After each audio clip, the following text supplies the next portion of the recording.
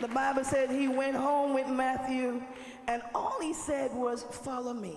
No big, all this drama we see on TV, just simple, follow me. And he had so much to offer that Matthew followed him. I don't know what they said, but when he got through, there was a change. So that's the mark of an encounter. There is a change. You can't tell me that you've met Jesus and you're still lying and cussing and pulling out your piece. No, no, no, no, no, no, no. Can't still say you're threatening people and carrying on in the street and talk about there's going to be a showdown. You understand? No, no, no, no, no, no, no. You can't act like Shanae's first cousin and still be saved.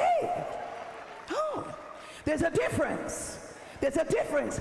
And what a difference. It's almost like somebody came in and gave you a whole inner facelift or transformation. That's why the Bible says you're changed. It means you're transformed. Not instantly, but every day, every day. You can't know yourself. Every day you got to look yourself in the mirror. Is this me? Is this me? I would have reacted a certain way.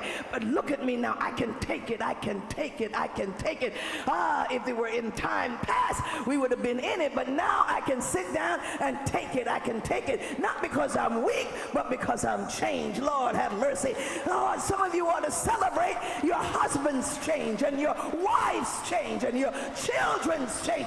Nobody can do it like Jesus. That's why he died on the cross, so that you can be different. Come on and praise him this morning. I feel like celebrating Jesus. I feel like celebrating the power of change. Come on and open your mouth and let me hear you say, hallelujah.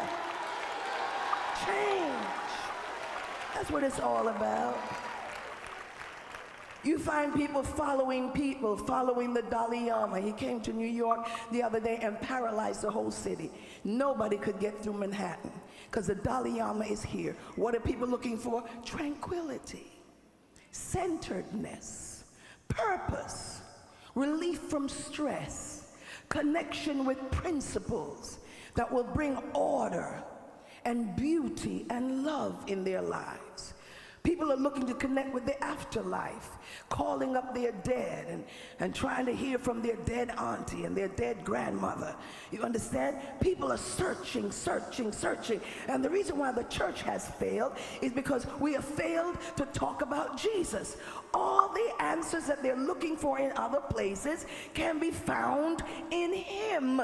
He declared, I am the way, I am the truth, I am the life. No other fancy gospel. Come on here. Ain't nobody putting their hands behind their head this morning and calling you out. I see a red hat with a blue shoes. I see a Cadillac coming in your life. I see a man with a pink shirt. That's manipulation. I see Jesus this morning, high and lifted up, and his train filled the temple, and the angels cry, holy, Lord have mercy, holy, the whole earth is full of his glory. Come on and put your hands together. I want to hear you praise Jesus. Simply Jesus. Simply Jesus. Tell your neighbor, simply Jesus. The Bible said, now Jesus changed Matthew's life, and guess what Matthew did? He had a party. Can you imagine having a saved party? A party to celebrate your salvation. No different from the woman at the well. When she met Jesus and he changed her life, what did she do? She went back to the city and caused a ruckus. She created some waves. Just like when you get a new car, a new job, whatever, you call everybody, you're so excited. But somehow the church has gotten very quiet, very passive. We don't want anybody to know we're Christians anymore. We keep it on the down low. I'm not going there this morning. I'm going to stay. I'm not hitting that. I'll change a little bit. It got a little decent, so I'm not going there this morning. But, see, we want to keep things quiet. We don't want people on the job to know. We don't laugh at those jokes anymore, and we don't hang out and club it with them anymore. We want them to think that, oh, we're just going through a little quiet moment. But these people in the Bible, our example, it was written for our example. What do you do when you get saved? You have a party, you tell it, you tell it, you tell it, you tell it. You get all excited, and then you invite all your friends over and tell your friends, do you know what happened to me? Come see a man that told me everything I did. The church has lost its excitement about Jesus. We're excited about church, but not about Jesus. We're excited about music, but not about Jesus. We're excited about plays and concerts, but not about Jesus. We're excited about projects and buildings, but not about Jesus. We're excited about multi-million-dollar planes and all kinds of prosperity, but not about Jesus. But in the Bible, people got excited. He had a party.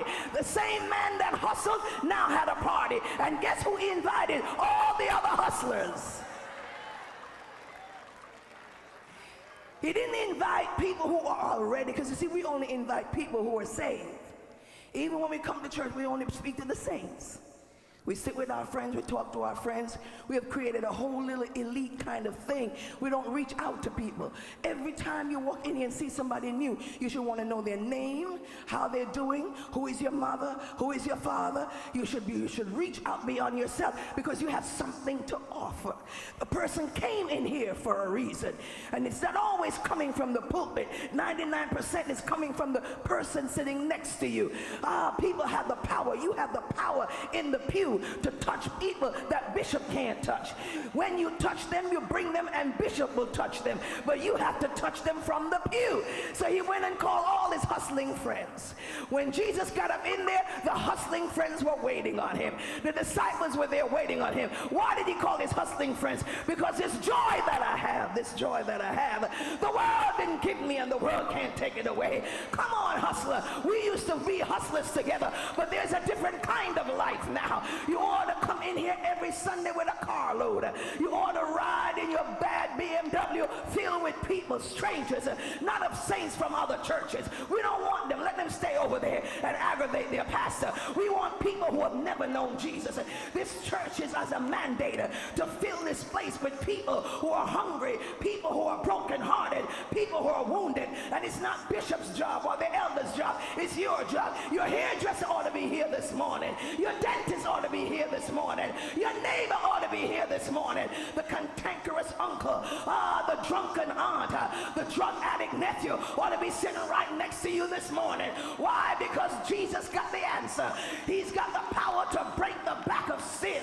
He's got the power to take somebody and make them into what they ought to be. And if you believe it, you ought to be on a manhunt. You ought to be looking around. Who needs Jesus? Who needs Jesus? Come to the man. Come to the fountain that never runs dry. Come on, church. It's time to go to another level of evangelism. Put your hands together. I want to hear you praise him. Oh, come on and help me praise him this morning. Hallelujah. This is a beautiful church. You don't have to tell me how beautiful it is. I know how it got started. But God didn't give you this beautiful church for you to sing and run in here every Sunday and feel contented. It ought to bother you that your family member is not saved. You ought to spend wakeful nights worrying. It ought to bother you that your neighbor is still having those kinds of crazy parties and her children are all in jail. It ought to bother you that your young people that you sent off to college come back talking funny and don't want to be in church. It ought to bother you. The publican went and got more publicans. The publican went and got more publicans. And the publican went and got more publicans. And the publican went and got more publicans. And the delivered woman here should go and get some more people who need to be delivered. And you that got out of drugs ought to go and get some more drug addicts. And you some pimp ought to go and get some pimps. Come on here. And you liars ought to go get some liars. And you hustlers ought to go get some hustlers. Isn't that what Jesus said to Peter? When you're converted, when you're turned around, go get somebody. And I'm commanding you, I'm telling God to make you uncomfortable. Take away your appetite and upset your apricot until you go and find somebody. The church is calling for sinners. Jesus is calling for sinners. This is an end time call. Lord have mercy. The world is almost on the precipice of being destroyed. Bombs everywhere. People becoming human bombs can blow up a railroad station of judgment everywhere. And God is still saying, there are more to be saved. Somebody in your life, somebody in your home needs to hear that Jesus is the sweetest name I know. And he's just the same as his holy name. That's the reason why I love him so. Oh, do you love him this morning? If you love him, you'll help me praise him. If you love him, you'll holler hallelujah. If you love him, you'll praise him from your heart. That's the reason why I love him. Love him.